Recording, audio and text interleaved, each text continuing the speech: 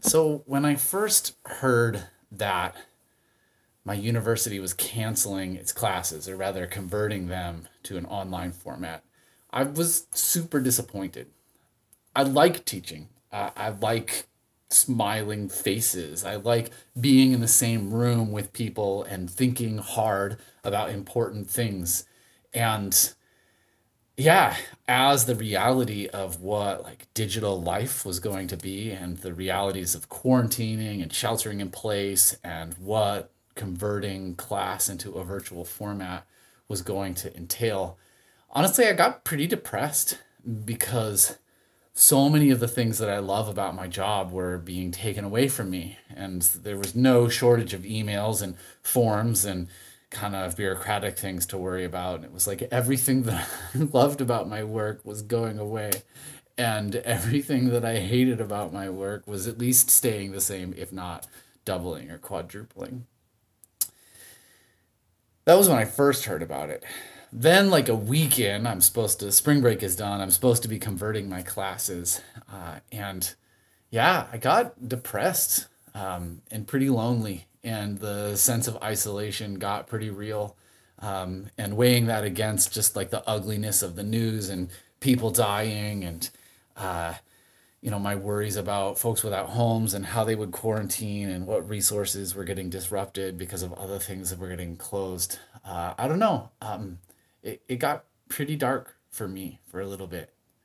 But I'm glad to say, I guess, or I can report that on a day like today, I'm pretty excited. I'm pretty excited about the opportunities that this semester still holds and the ways that what is absolutely a crisis also holds seeds of renewal.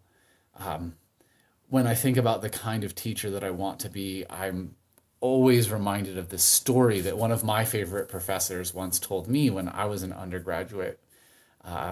He was a soldier in South Korea, and when he was a young man, he joined the army, and he describes being in the military as being handed a gun and told to walk over a mountain, and then when he got there, told to walk over a different mountain.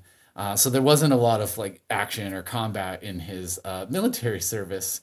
But he tells this story of how he came into this village after all of the fighting was over, and how um, there were buildings that had been damaged or knocked down or destroyed, and how everything was just kind of chaos as people were trying to figure out what their life was actually going to look like, and where they were going to sleep and what they were going to do.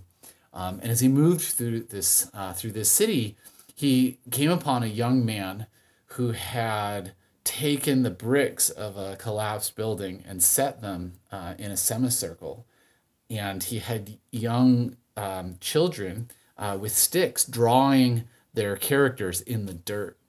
And he says that that was the moment that he realized that he was not a very good soldier, but maybe was called to being a teacher.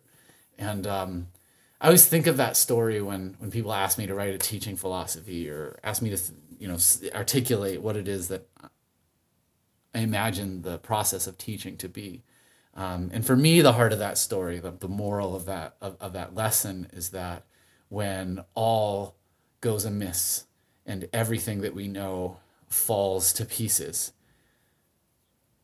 it's not the only reaction, but one of the most important reactions is to look at the rubble of the old world and say, well, where do we start? And what do we need to know in order to build it together again? So the next 7 weeks are going to be 7 weeks of learning. And one of the things that I'm enthusiastic about is the opportunity to share in different ways, to support each other in different ways. And I'm very mindful of the fact that over the course of that time, all of our emotional and moral lives are going to involve a lot of dynamic shifts, and that sometimes we're going to need each other as a distraction, and to not focus on the things that are troubling, and sometimes we're going to need to circle up and really connect on the most current events and the things that are frustrating or bothering or inspiring us.